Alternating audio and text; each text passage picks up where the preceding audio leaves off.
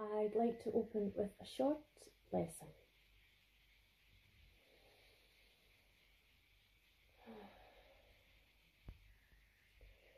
May all souls that are ready and willing be fully supported in the anchoring in of the most authentic expression of their divine soul essence, as we anchor in the divine template for the greater good of all. And I couldn't resist Samhain, the festival of my ancestors, don't you know? I couldn't help but crack out my new tarot deck.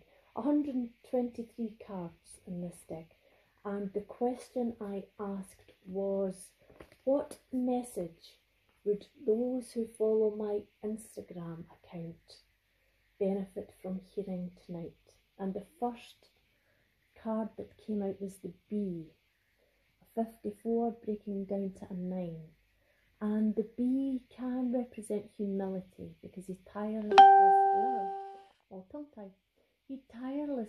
goes about his business pollinating the crops with very little thanks, and those crops go on to feed all life on the planet, and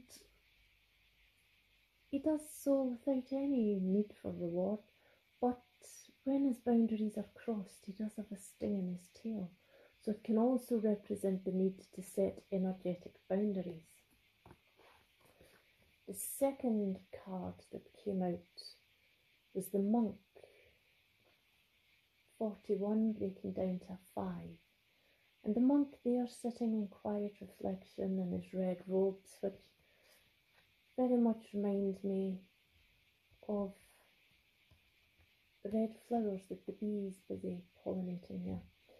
And the monk here appears to have an orb of light in his hand. And I think that's Lord Dantian that is lit up there. I speculated, is it solar or sacral? I'll leave you to your own conclusions on that one, but I do think it is sacral energy, the creative fire. Which brings me to the third card, Beltane, which is the polar opposite on the wheel of the year to where we are tonight. Samhain, we celebrate death and the release of old energies and acknowledging the ancestors, whereas when we reach the opposite side of the wheel, come the 1st of May, we celebrate fertility and renewal and new life and birth and creation.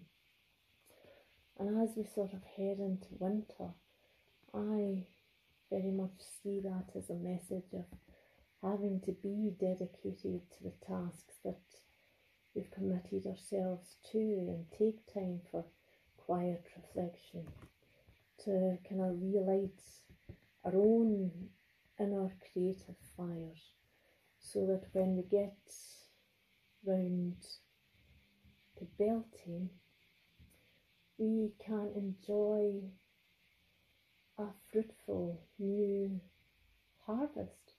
And we will next year be entering the year of the dragon.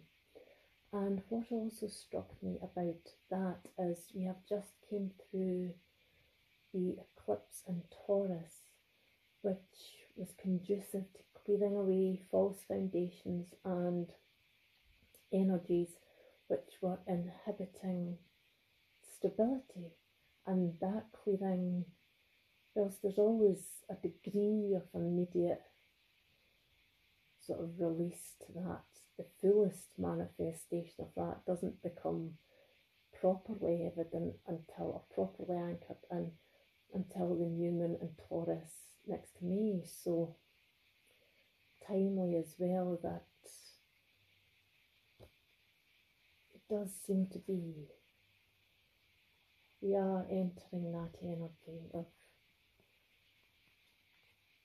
anchoring in for the winter in quiet reflection, to work on what we want to see fully manifest come the new moon in Taurus next May. So, I trust that you enjoyed that message, and I had to cut the deck, and the card that I got out was fire. Again, back to that creative fire energy. And the number there, 108, number of divine order, breaking down to 9, ending cycles, which again is very much symbolic of the death and rebirth. Fire cleanses everything in its path and tears down the old without discrimination, and the purpose of that, the purpose of the fire is transmutation, to make way for new life. So I trust you enjoyed that short message. Once again, a very blessed Samhain to you.